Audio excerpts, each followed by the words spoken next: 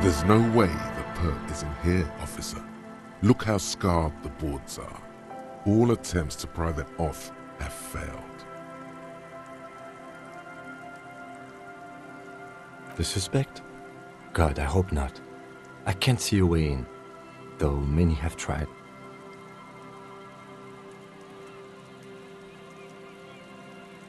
Not this time. The opposition is insurmountable, but I like the spirit. Have some points. It's lonely and cold without points. And dangerous. Dangerous.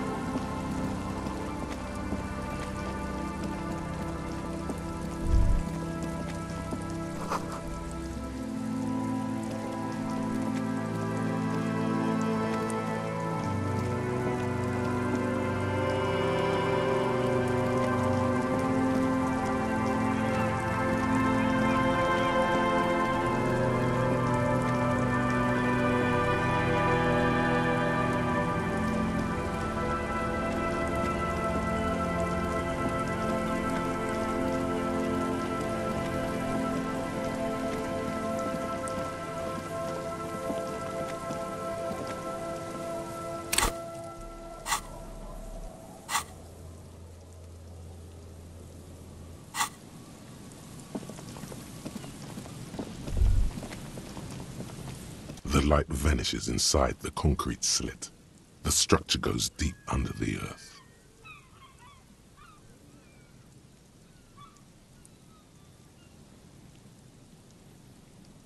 Maybe it's just a storm drain for the sewer.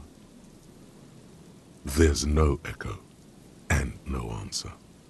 No idea. Could be connected to one of the buildings around here. We might find her down somewhere.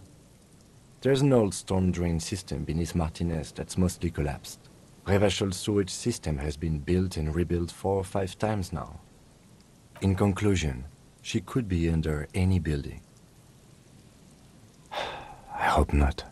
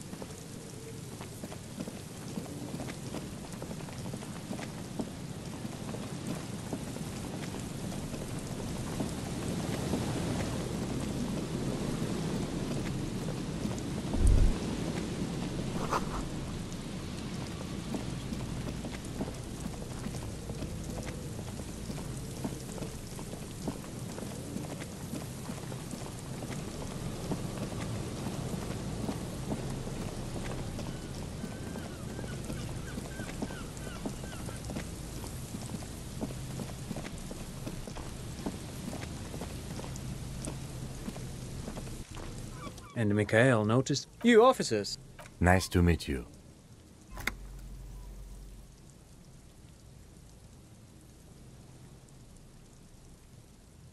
No, I can't say that we've met before, but I've heard of Kim, of course.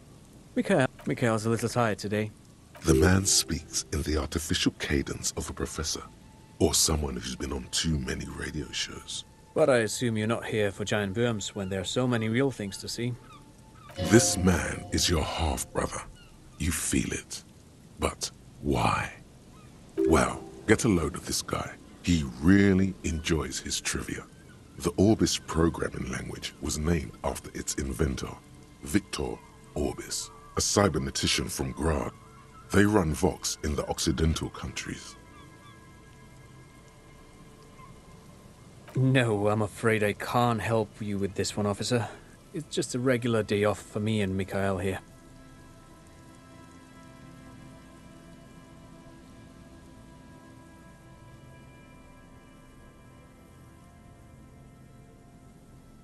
So you haven't seen anyone around? No, I'm sorry. As I said, this is just a day off. There's something friendly and familiar in how he says that. A day off. He's telling the truth. He hasn't seen anyone. Aha! But it's not just any empty old building. What not a lot of people know is, this used to be the R&D department of Felt Electrical. And Felt, which now sells ink cartridges mostly, was once a top dog in the turn-of-the-century cybernetics boom. Hold on. What's R&D?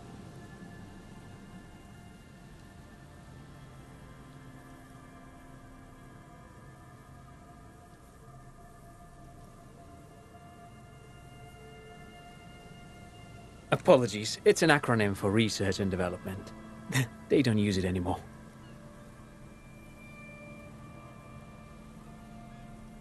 You're probably more familiar with RTD, Research and Technological Development. Mea culpa. You are not familiar with that one either. This man is a bookhead. That's not surprising. Only a vestigial ink cartridge and ferrotape manufacturer remains. They started out as a midway electronics outfit in Königstein 2 centuries ago.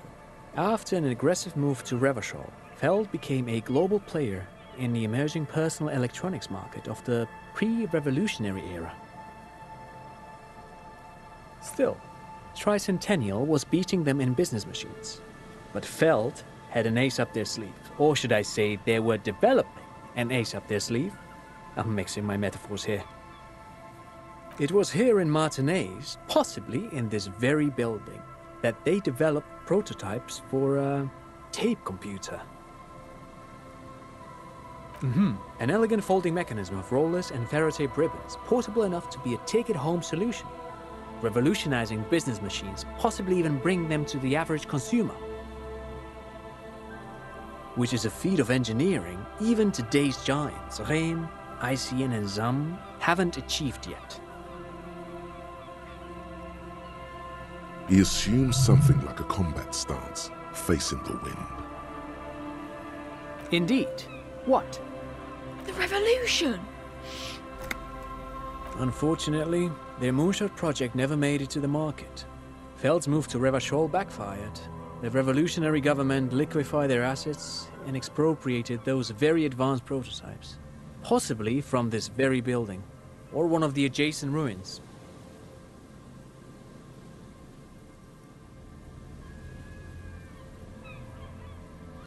All of this was built by Feld, even the boardwalk. Wild Pines built Martinez proper as a resort for their middle management. Feld built this side of town for R&D.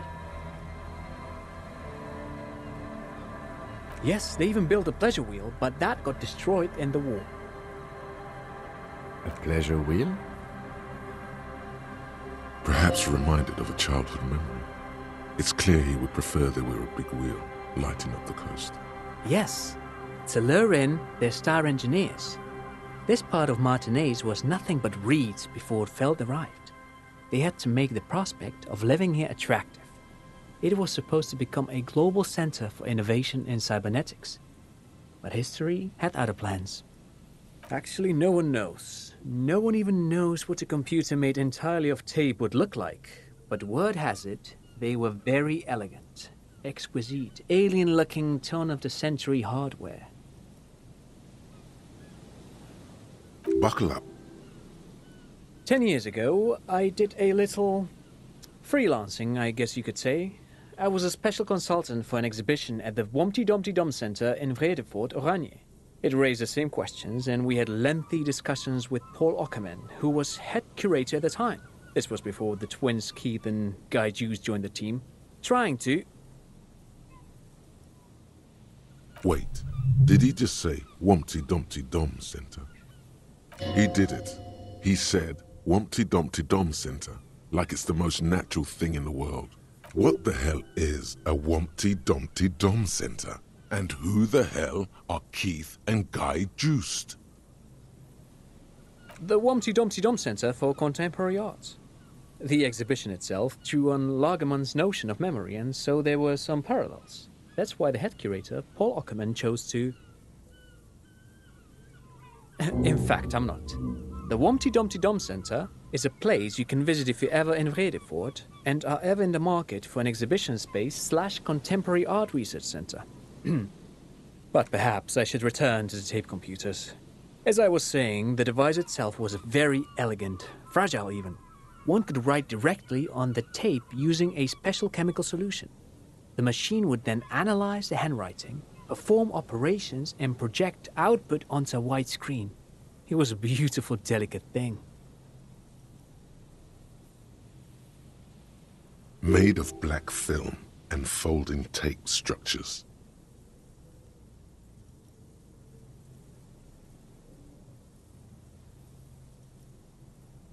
Even one would be very useful. Though I understand the socio-economic causes of the revolution, it pains me to imagine the revolutionaries setting fire to the precious device. But so they did. The Feld playback experiment. Yes, the official name of the prototype. Some sources Who knows? Maybe it was an accident, or maybe they didn't want the technology to end up in the wrong hands. But of course, what else?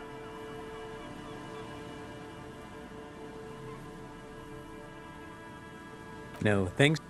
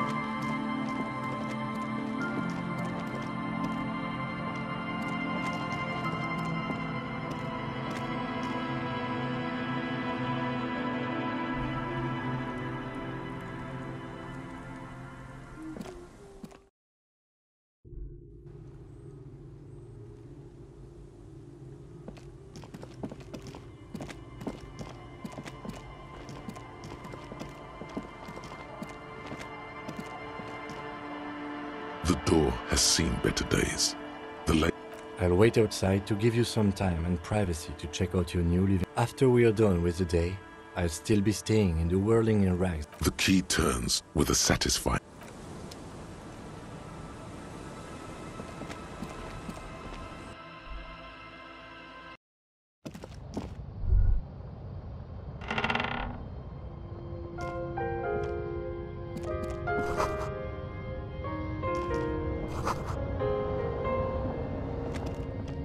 On the table, you see a bowl of water, a rough soap, and next to it, a small hand mirror. A straight razor soaks inside the wash basin. The water reflects back a vague image of your face.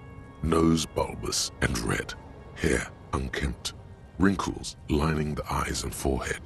The stash is gigantic. You'll be looking like a pansy without the chops. A fucking pansy.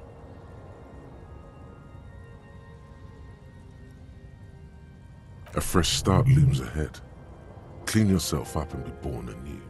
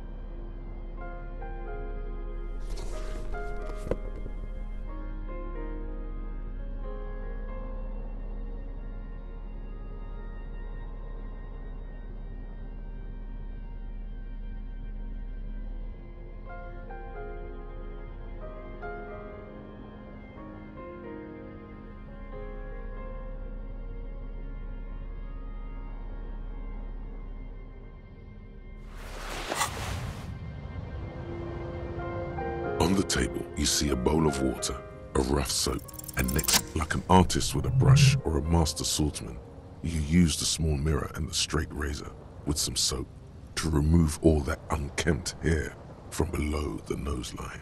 The sharp blade chafes against your skin, producing a scratching sound. They feel so smooth, surprisingly so. A feeling of freshness overcomes you, as if you just came from a cold bath.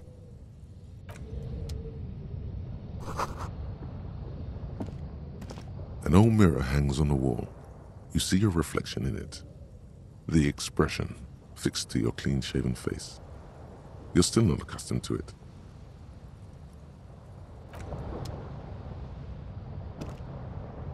The bed is comforting.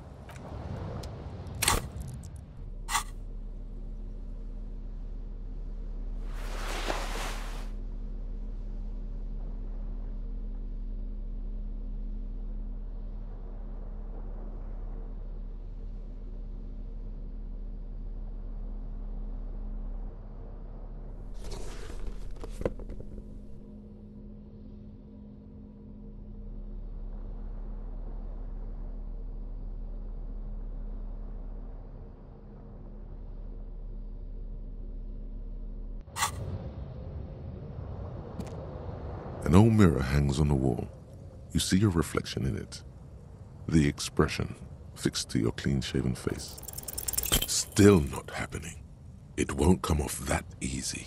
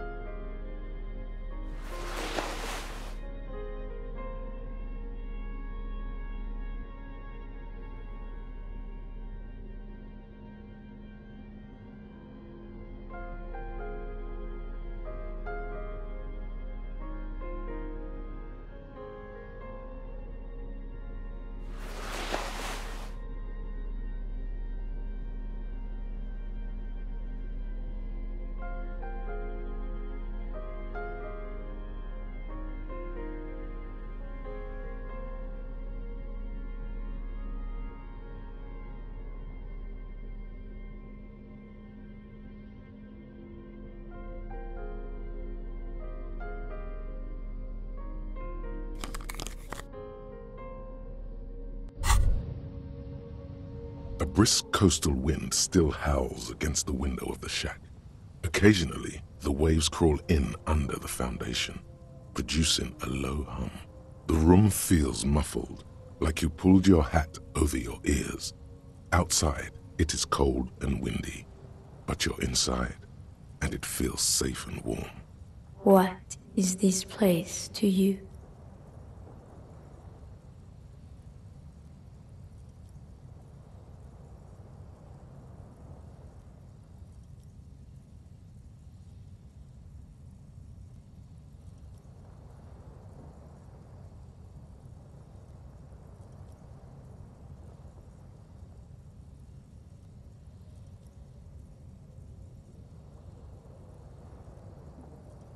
Waves crash onto the beach, drowning the reeds.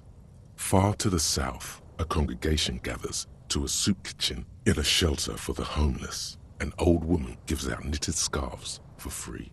Far to the southeast, 2 men and a woman dress themselves in ceramic armor. A shortwave radio hisses on the windowsill. One makes a salute, the other downs a drink. A middle-aged man stands in a rundown shack on the edge of a fishing village. Nothing nods. No one salutes him. No sight of the fugitive.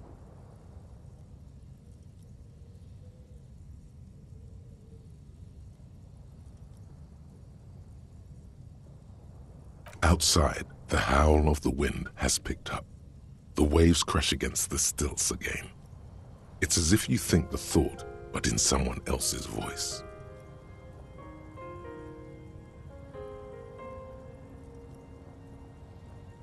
Look under the floorboards. These are some wonderfully regular pants.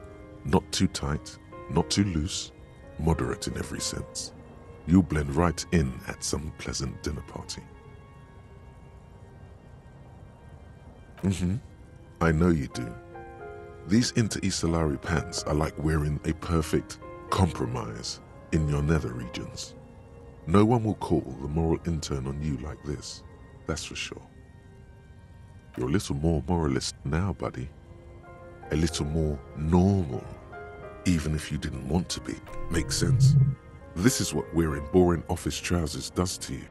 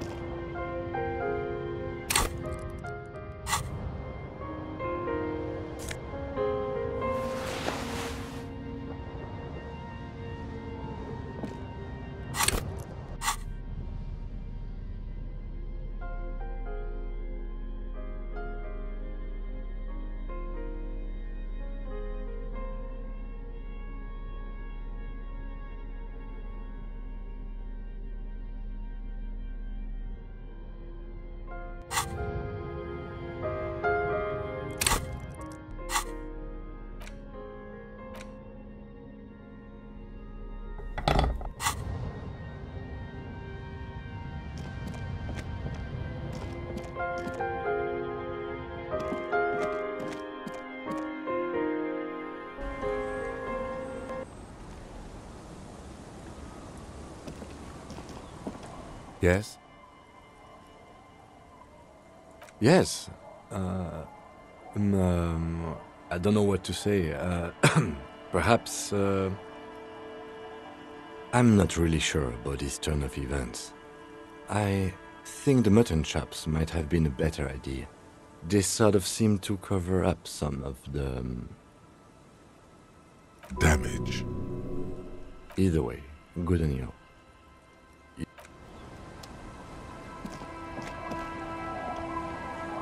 Our tenant, the policeman. I hope the waves don't keep you up at night. What can I help you with? Nay, I haven't seen anyone lately.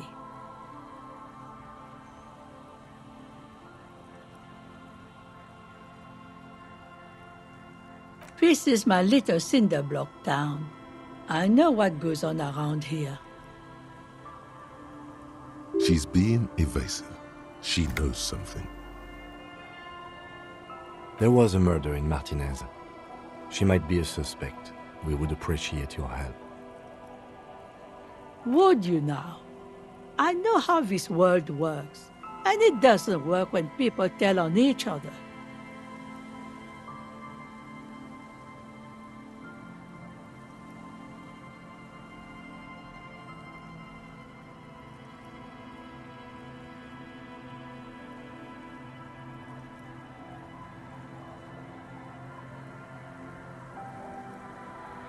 Ah, I should have known.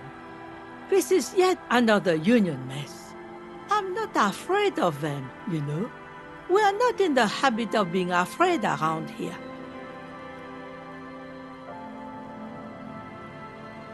There's not much to tell. People come and go.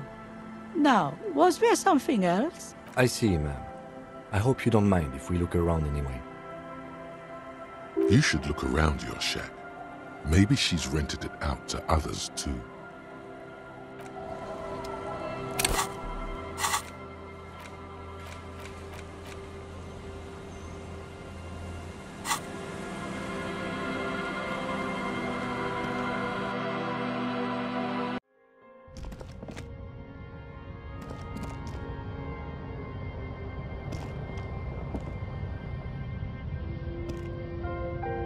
As you look at the floorboards in this corner of the shack, it's clear one of them isn't quite level, with the edge of a floorboard next to it looks scratched. Hollow space underneath the floorboards is dark and damp. You can barely make out the mixture of sand and sawdust below. Nothing particular catches your eye.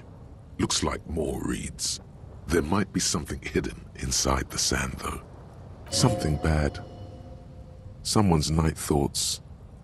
A last resort. A bad idea. You stick your hand in and start combing through the sand. Dry, not like outside. Fine dust. And then, something hard wrapped in paper. A small cylindrical object. You pull it out. A bullet. A 9mm bullet, to be exact. Fit for all muzzle loaders of that caliber.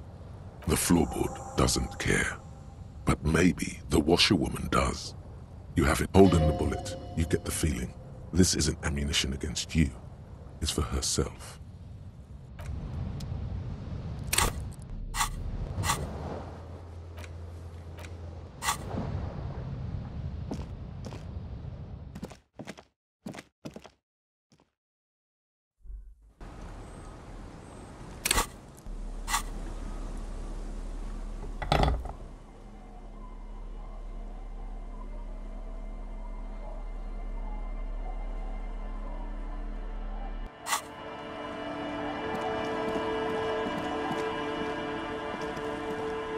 Our tenant, the policeman. I hope the waves don't keep you up at night. Damn that girl. And without anger, a long and harsh life has taught her not to buckle under pressure. A bullet? You didn't put it there, did you? She did. Gone and hid things in there? She's usually a good tenant, and not a stupid one either. Yes, I let my room to that Ruby girl. As I've done before when she's been in trouble or just looking for solitude. I've made it clear, we welcome all kinds of people here. She came last Friday, left on Monday in a hurry. What has she gotten herself into, that girl? She seems genuinely worried about her previous tenant. She's seen her hiding out from trouble before. But this seems different. That's for the police to find out. Right there. Please answer each question to the best of your ability. I'm sure we have a few. She's good company. Knows how to talk to an old woman. At my age, you don't get a lot of quality conversation. So I really appreciate that about her. Did she talk to you much during her last stay? No, she was mostly silent this time. She tried not to let it show, but I could tell she hadn't come to fish. Usually she likes to cast a few lines. but this time she mostly stayed in her room. Yes, early with the dogs, around 8 o'clock, I think. She probably heard the lieutenant's Kanema drive by, and it woke her up, just like it did you. Yes. That is a downside of having a 130 kilowatt engine. It lets the bad guys know when you are coming. I cleaned it, like I always do. No, The truth, sire. how would I know? She's a gruff one, but not violent. She doesn't go around toting a gun. You could ask her about your hunch, that it was a desperate measure. See if she thinks Ruby fits the bill. Do tell.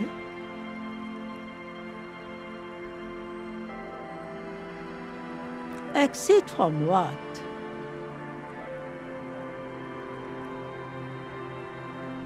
The lieutenant stops writing for a moment. He looks at you, then at the old woman. No, she's a fighter. Not a quitter, like you sometimes get, son. She really believes that.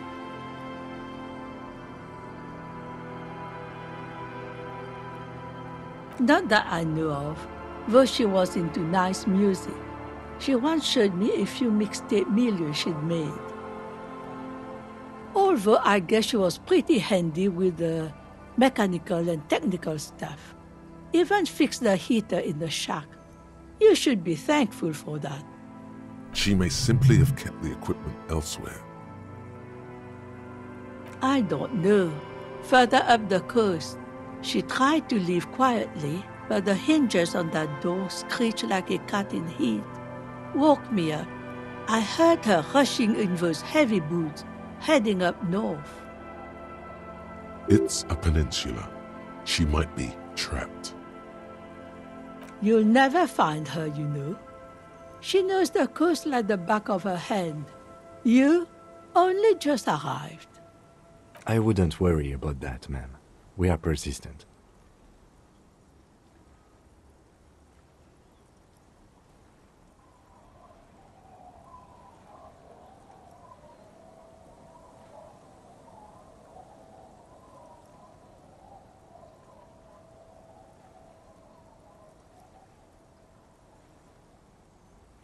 Are you sure you would rather stay here?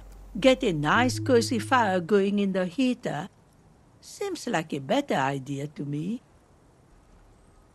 The Feld electric mural. You feel like you should go look at it again. Step closer this time.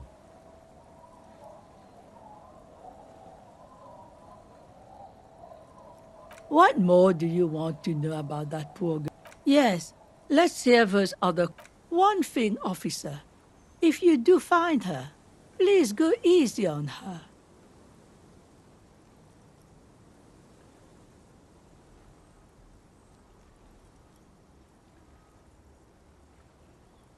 She really means it. It's an honest plea. She's a good girl. Whatever she's gotten herself mixed up in.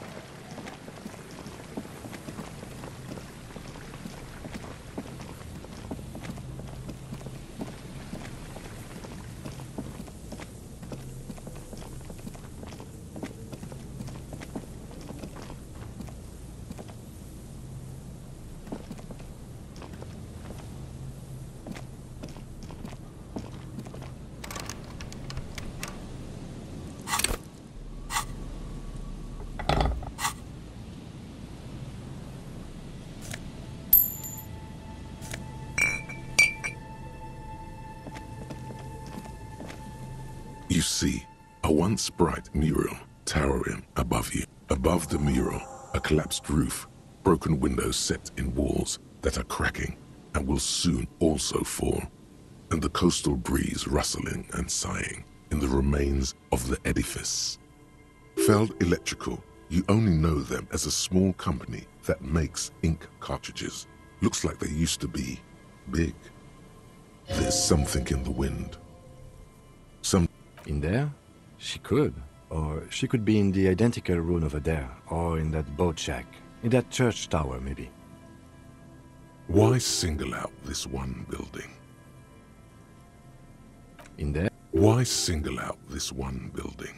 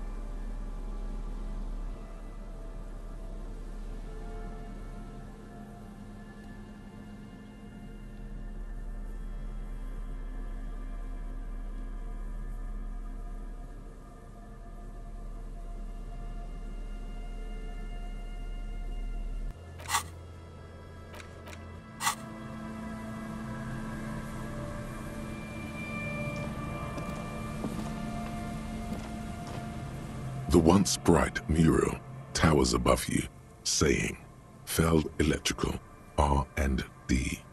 Tomorrow is just a whisper away. Suddenly, all is quiet.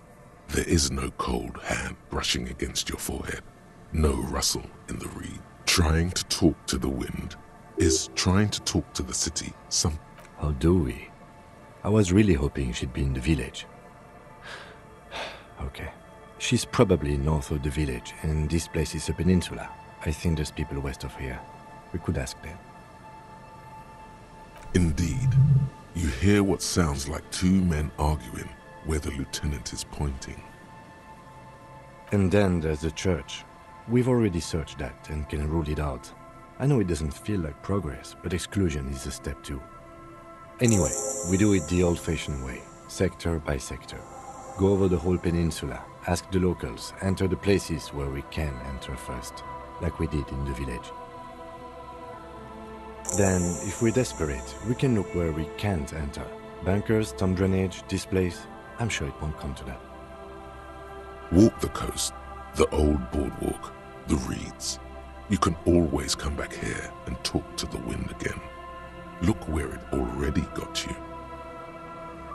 An adventure awaits. An adventure on the windswept urban coast. Buckle up and raise your collar. This search is going to be wet and cold.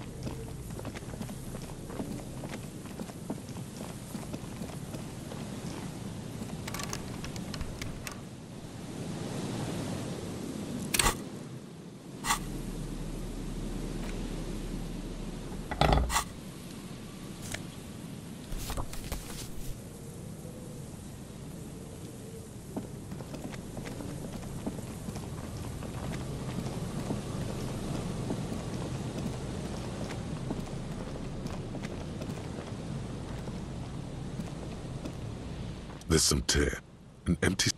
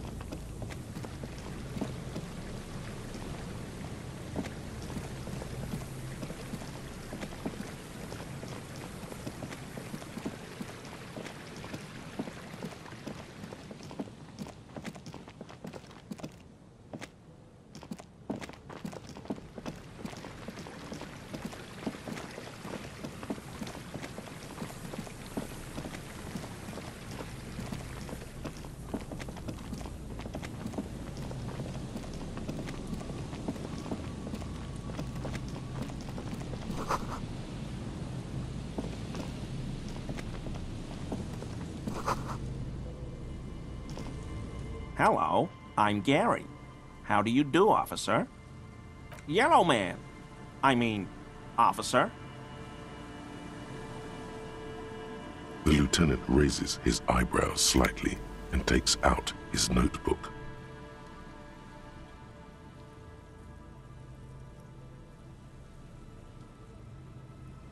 Yellow man. Interesting. This is something to ask him about, after a little probing first.